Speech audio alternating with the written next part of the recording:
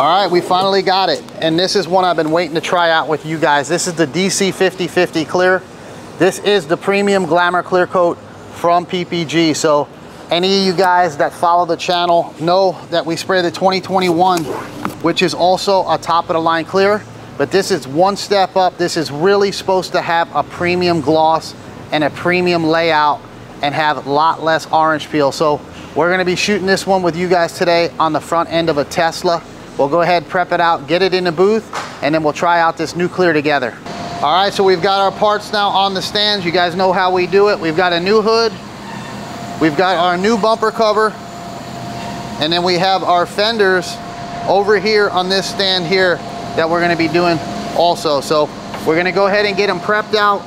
We're gonna do our normal prep on them. We do our gray scuff pad on the raw bumper, 400 on the new panels, 800 on the blends, and 400 on the primer. So let's get these prepped out. I'm not gonna show you much of that because I wanna get in the booth and show you guys this clear coat.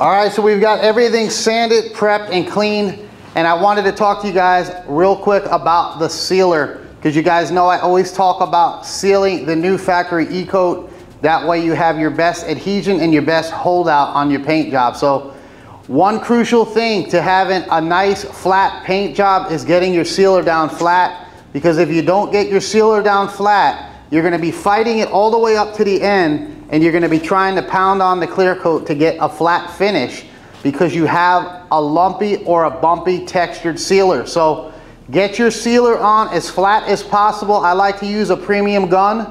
We're gonna be using the LPH 400 on this one from Iwata. That way we can get a nice flat foundation and our paint job will look that way when we're done.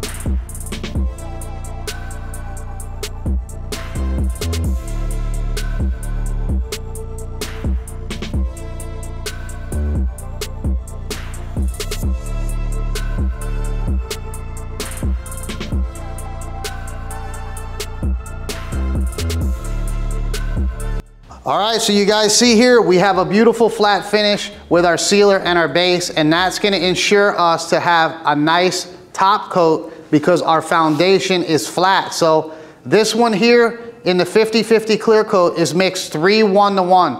And this is a high solids clear coat.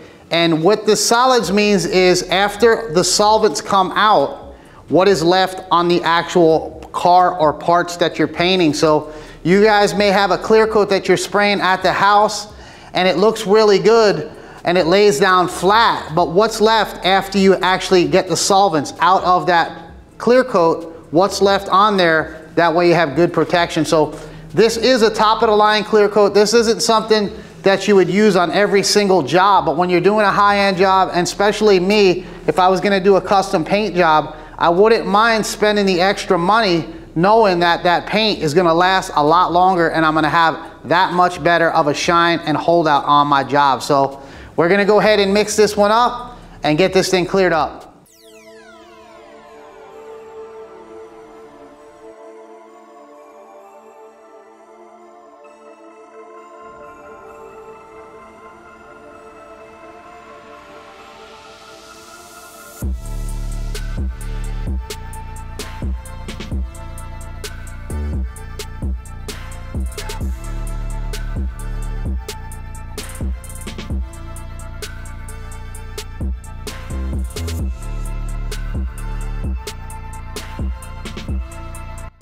All right, so that's one coat of clear, and the first thing I can tell you about the clear is it's a lot easier to spray than that 2021. So, and I'm telling you, they're neck and neck for the solids count. So this one here is definitely a lot less hard to spray. If you guys don't like the way that the 2021 has to be applied, this one is definitely a lot nicer. So far so good. We got a beautiful coat on there. We're gonna let it set up because I'm using all slow products on this one.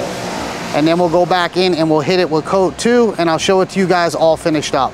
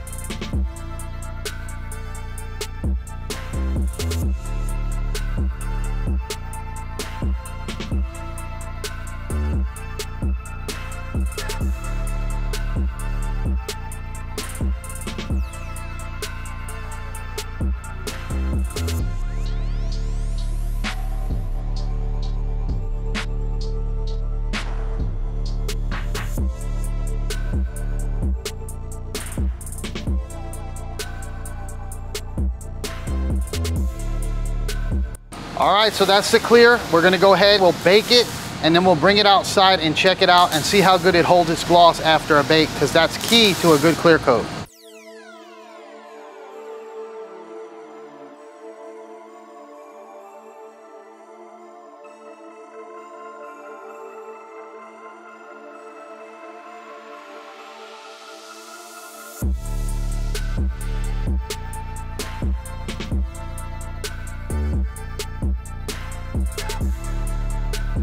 All right, so check out this clear, guys. I'm telling you, the gloss retention on this one is phenomenal.